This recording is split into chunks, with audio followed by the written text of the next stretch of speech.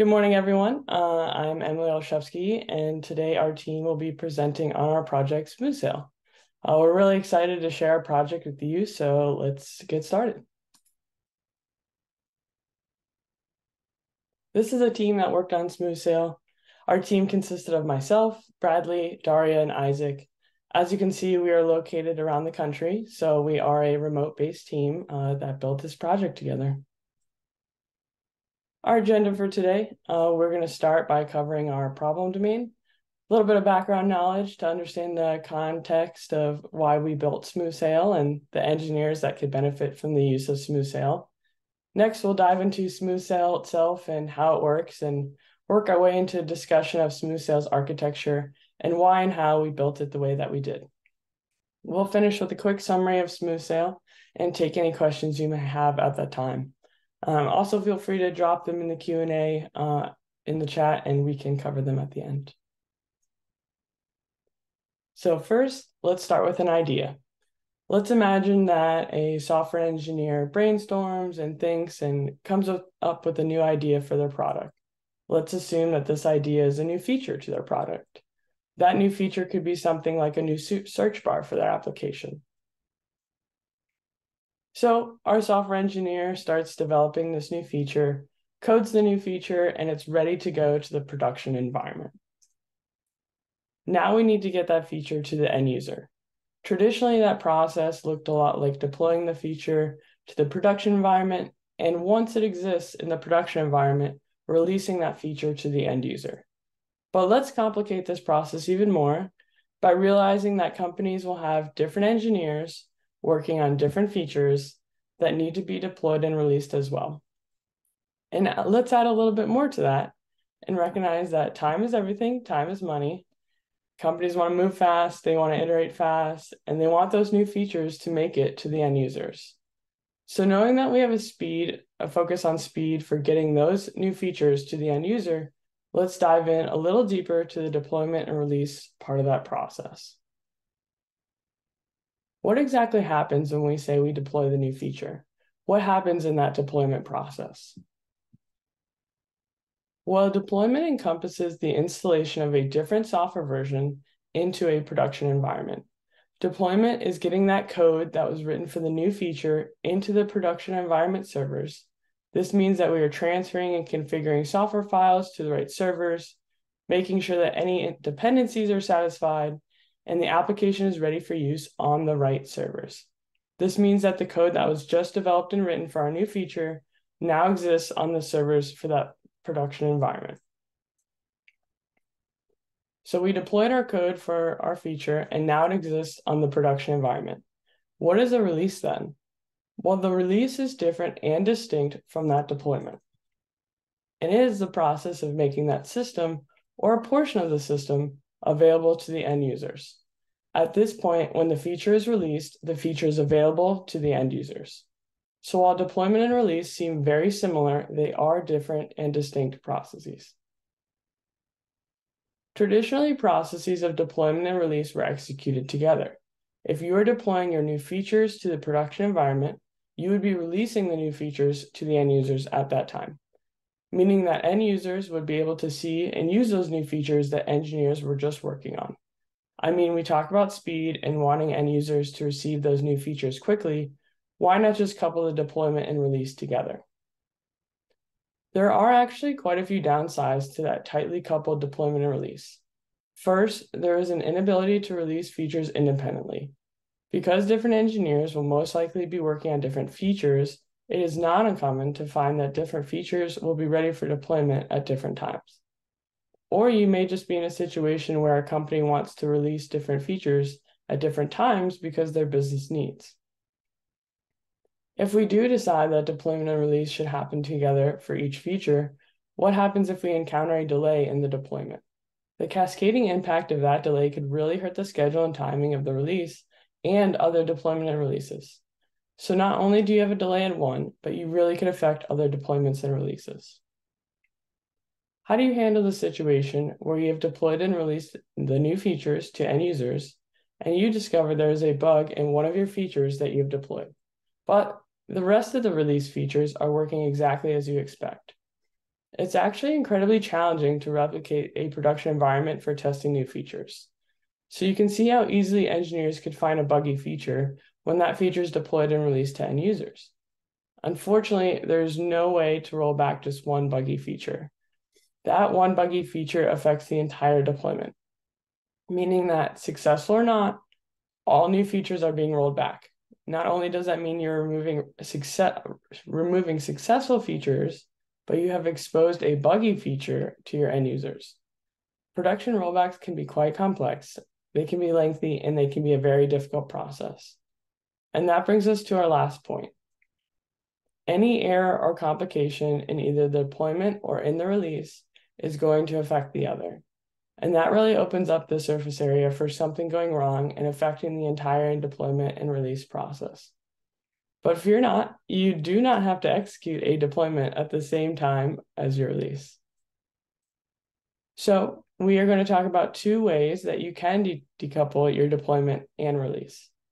First is what's called a blue-green deployment, and then we'll cover a canary deployment. So what is a blue-green deployment?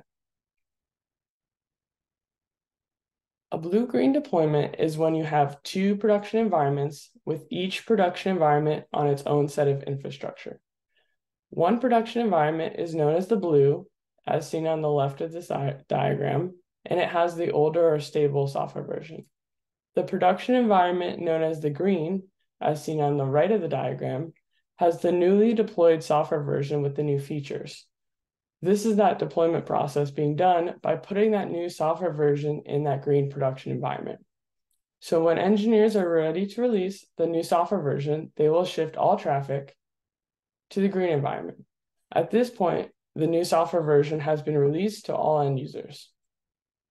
So in this blue-green deployment, how do you handle unsuccessful releases?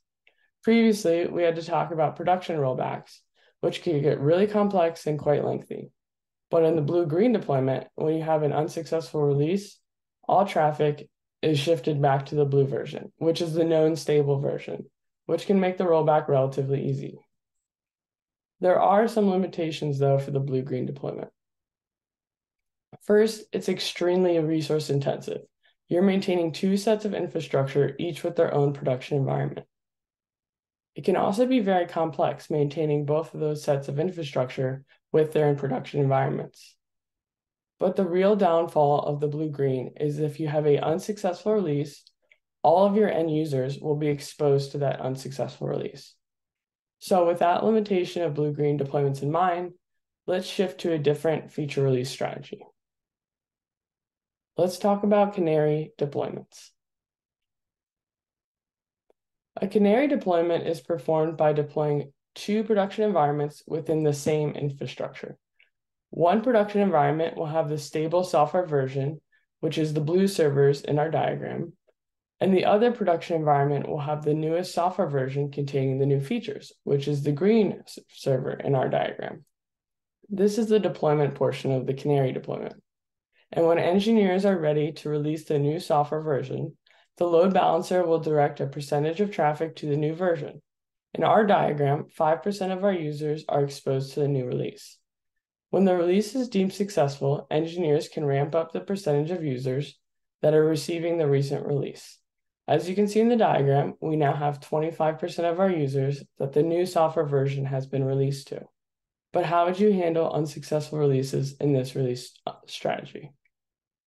Previously, when the release was deemed successful, we increased the percentage of users directed to the new software version. However, in unsuccessful releases, engineers will decrease or roll back the percentage of users.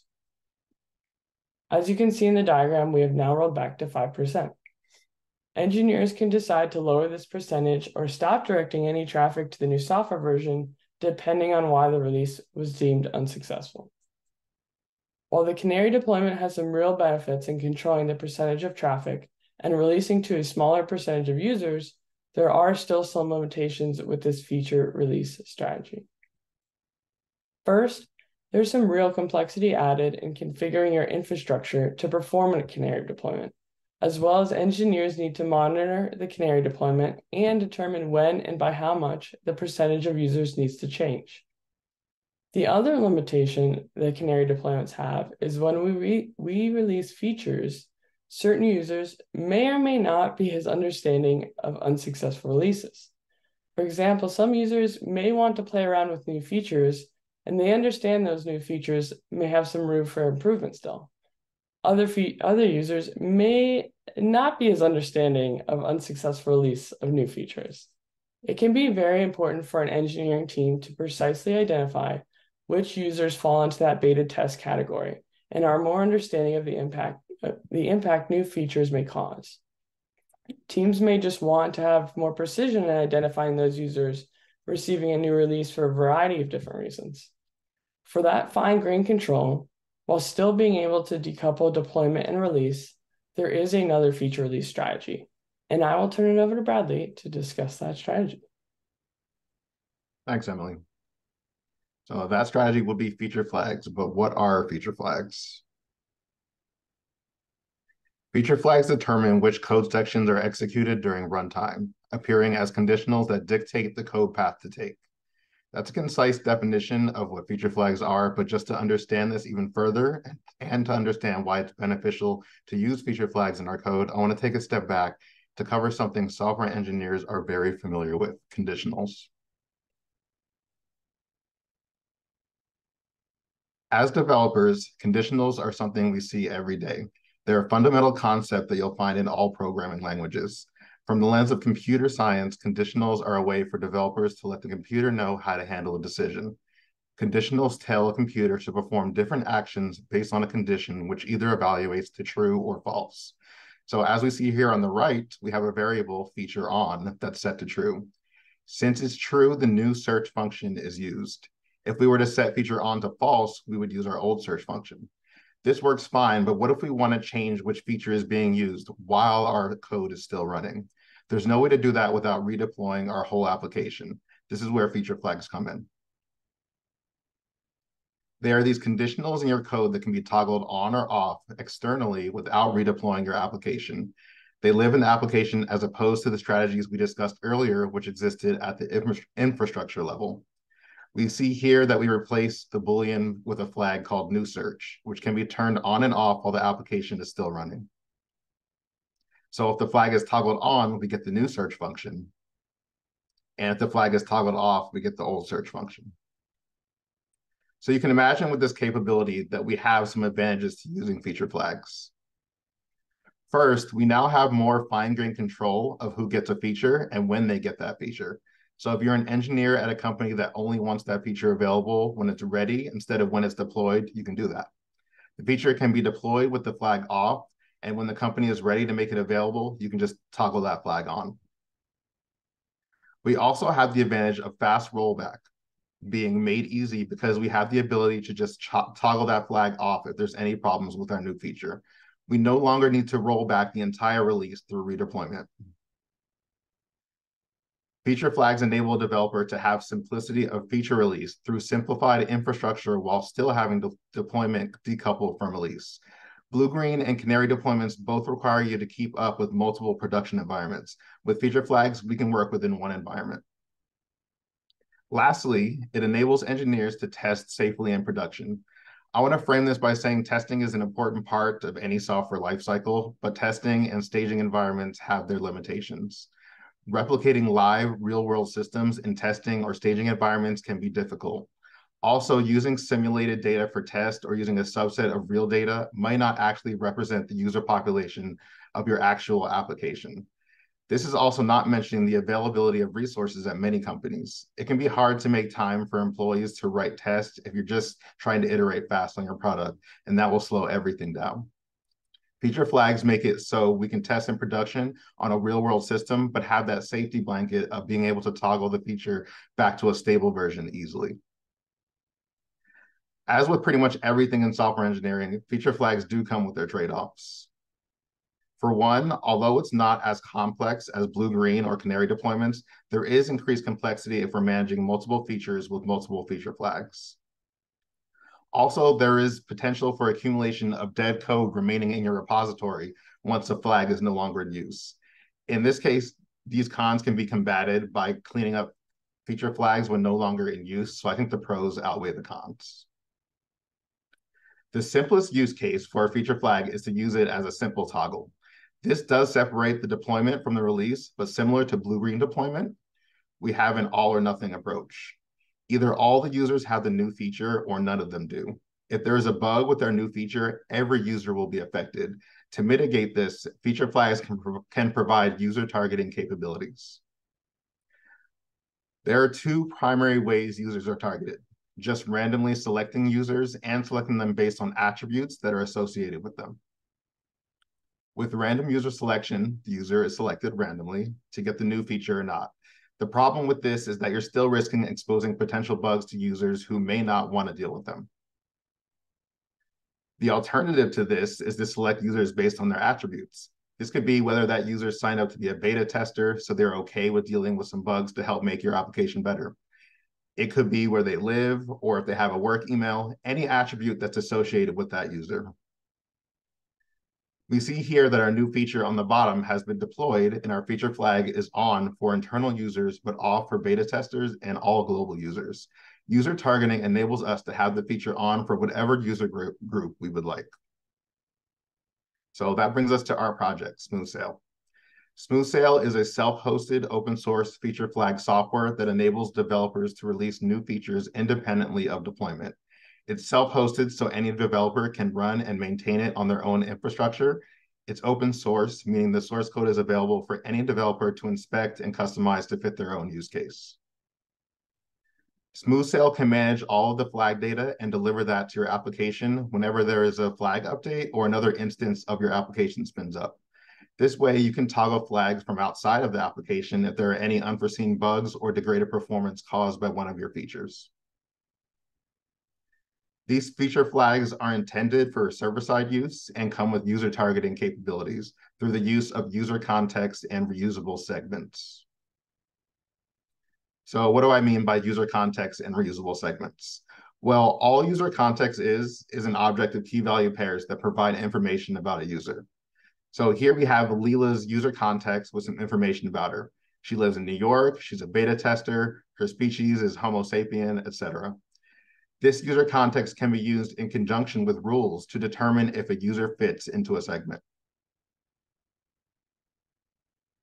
So here we have some examples of rules that can be evaluated. We have Leela's user context here on the left and some rules on the right. Since Leela is a beta tester, that evaluates to true. She lives in New York, not Washington, so this second rule is false, and her name is Leela, so that evaluates to true. You can just think of a segment as a collection of those rules that get evaluated using user context to determine if they belong to that segment. Here we have Leela, Zoidberg, and Bender with user context that represents them. We have two rules in the middle. Species is not Homo sapien and name is Bender. The user context gets evaluated against these rules and determines who gets what feature. Since Bender is not a Homo sapien and his name is Bender, he gets served the new feature. These collections of rules or segments can be reused across multiple flags for a better developer experience. That way you wouldn't have to create similar segments multiple times for different flags. And that's how SmoothSail accomplishes user targeting. Feature flags are toggles that are either on or off. Those flags can be associated with 0 or more segments. And those segments are collections of rules that are evaluated using user context. We designed SmoothSail with reliability and consistency in mind, so we needed an architecture to facilitate this behavior. Our architecture is made up of 4 main components: the manager platform, Nats Jetstream, our SDK service, and the SDK which gets embedded in the user application.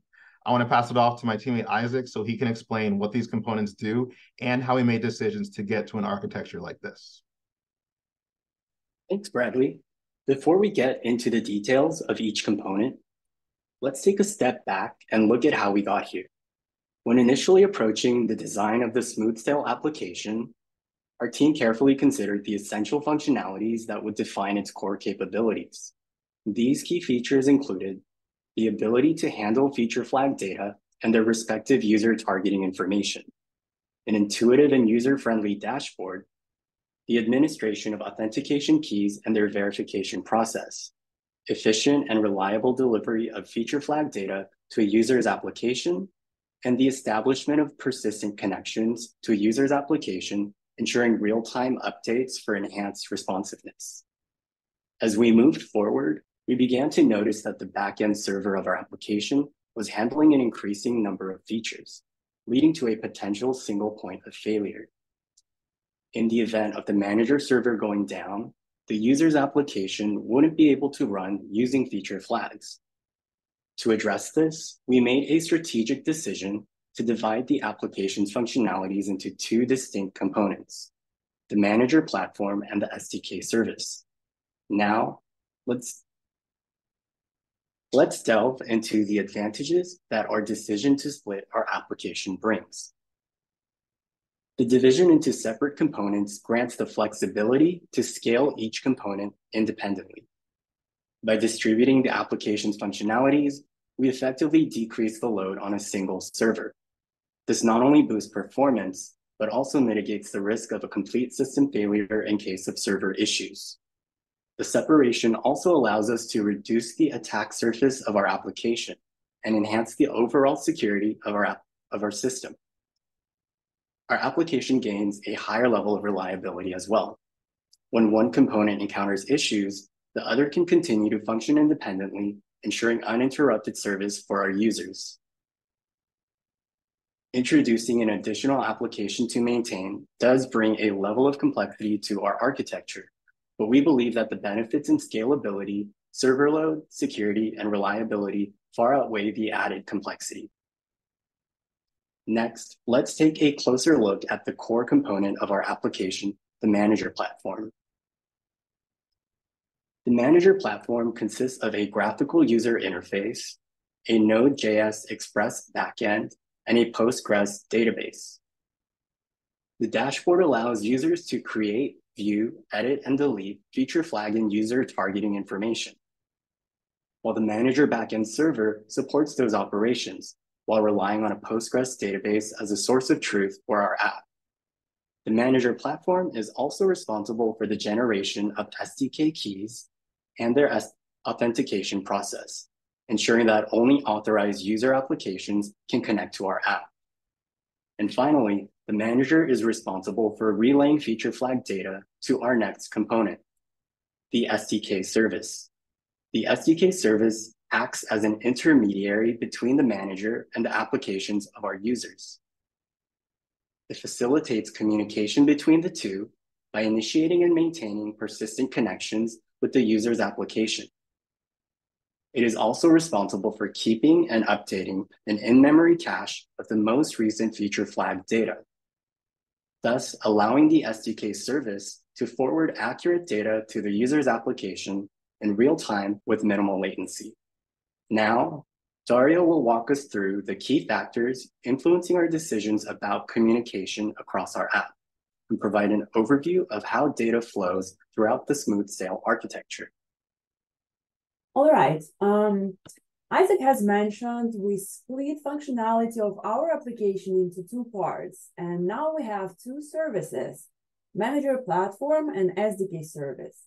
The next question that we needed to answer is how those two applications should communicate. And we identified three major criteria for the communication channel between those two parts.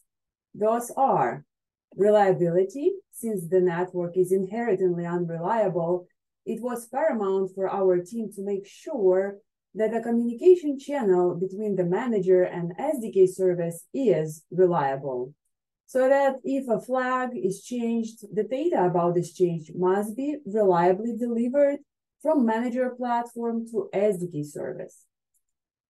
Secondly is scalability.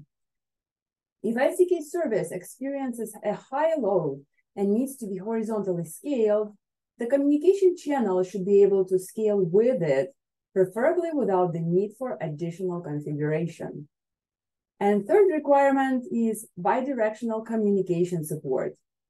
On one hand, we needed the manager to be able to send notifications about any flag data change to SDK service. And on the other hand, SDK service should be able to request feature flag data on startup, as well as send SDK authentication requests to the manager. Given those requirements, our choice fell on message broker, in particular NATS Jetstream. So what is NATS Jetstream? NATS is a distributed PubSub message broker that is specifically used for implementing communication between applications. And Jetstream is a built-in persistence layer on top of the core NATS server. It adds additional functionality such as at least once and exactly once message delivery guarantees. Why NATS Jetstream is a good fit for our case? Let's come back to the 3 criteria mentioned before. First, reliability. NATS Jetstream supports at least once message delivery guarantee, so that if the sender does not receive acknowledgement of message delivery, it will replay the message until it does. Second, scalability. Now, the messages about flag updates needed to be sent from manager platform to SDK service. And if SDK service is scaled, the communication channel should scale too. PubSub communication patterns supported by NATS is a good fit for this scenario. We can have one publisher, the manager, and multiple subscribers, SDK services. And this will not require any additional configuration of the broker. The third, bidirectional communication.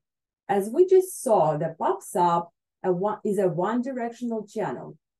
However, SDK service should also be able to send requests to the manager, so we need communication channel in the opposite direction too.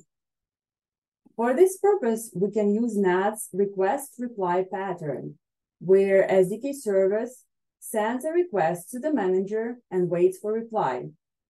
And since request-reply communication also supports at least once message delivery, it meets our reliability requirements as well. Now that we have manager platform and SDK service communicate reliably, how do we deliver flag information to the application that uses feature flags? Well, we do it with a software development kit, SDK. The main responsibilities of SDK include authentication with SmoothSail, receiving live flag data and storing it in memory, and evaluating flags during runtime. Now that we have that, we need SDK service to somehow communicate with our SDKs. How do we do that? And after careful consideration, we narrowed our choice to server-sent events, aka SSE. SSE is a server push technology enabling a client to receive automatic updates from a server through a persistent one-way HTTP connection. In our case, the client receiving live updates is SDK, and the server sending them is SDK service. We also implemented a heartbeat to monitor SSE channel. We chose SSE because it provides built-in support for reestablishing connections, it requires minimal HTTP traffic, scales easily, and its implementation requires no additional dependencies. Now that we went over our architecture, let's review how all the pieces work together to fulfill SmoothSail functionality. Let's start from the beginning, authentication. When we spin up a new instance of the application that uses SmoothSail flags, to establish SSE connection, SDK needs to authenticate with SDK service. To do that, SDK sends a POST request to SDK service authentication endpoint with encrypted key in the header. SDK service, in its turn, relays the key to the manager for checking and waits for the response. Once the manager confirms that the key is valid, SDK service opens SSE connection with SDK and sends full flag rule set right away. The SSE connection is kept alive and used for real-time flag notifications. so that if developer changes a flag, it can be a toggle or change in the segment rule, manager stores the update in database and at the same time publishes notification about the change to pub subchannel. SDK service receives the message, updates in memory flag data, and sends flag update to all connected SDKs. All right, let's now take a moment to wrap up our journey with SmoothSail today. To reiterate, what is SmoothSail? It is an open source, scalable, self-hosted feature flag tool that empowers software developers to seamlessly release new features to specific user demographics and roll back faulty features with a button click. Thank you all for your attention. Now we'll be delighted to answer any questions you might have.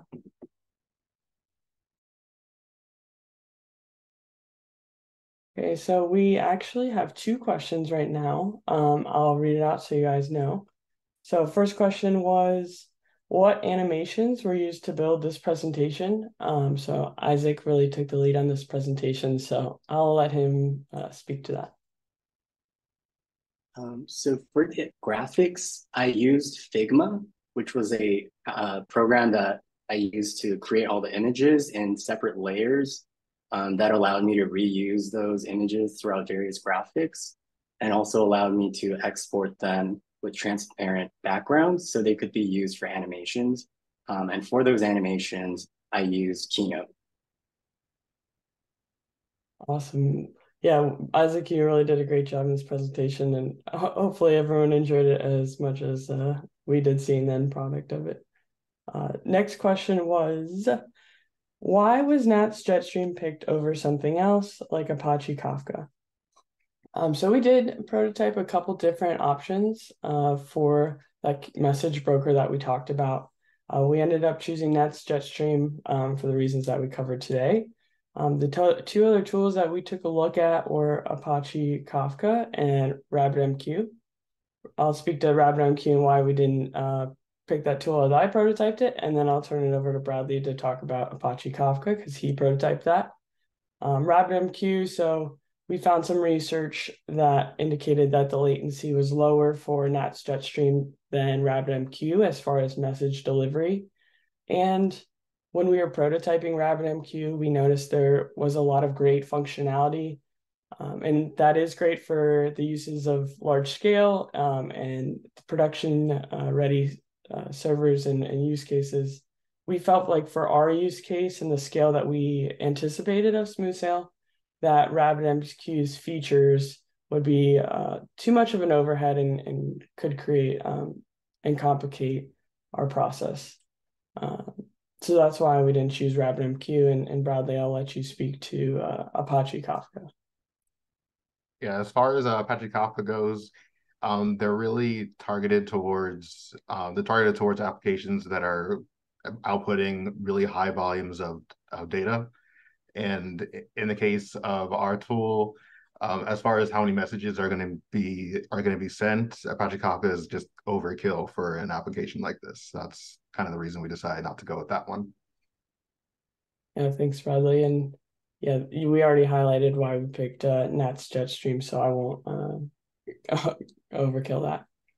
Next question was, how many users would an application like this be able to support? That's a great question, and while we were making it, we had that question as well. So we actually did load testing with a service called Artillery that allows you to create virtual users that will use your application to ramp that up. So we started with 10 requests per second, ramped up to 100 requests per second, and then up to 1,000 requests per second, which would reasonably be much more than our application would be able to reasonably expect. But we did that for the purpose of seeing where the the performance was for our SmoothSail. So we started to notice a slight performance degradation around 500 requests per second. And we expect that we could reasonably handle what the scale of SmoothSail would expect. And we have more information on that load testing process in our project website in our write-up if you're interested in getting more in depth. And if you have more questions, we'd be happy to answer them offline after this. So that was all the questions that we had. But if you do have any other questions that you guys think of, please feel free to reach out via Slack. We really enjoyed creating this project and would love to talk to you guys about it even more. So thanks for attending today. I hope you enjoyed the presentation and let us know if you think of anything else that you want to talk about.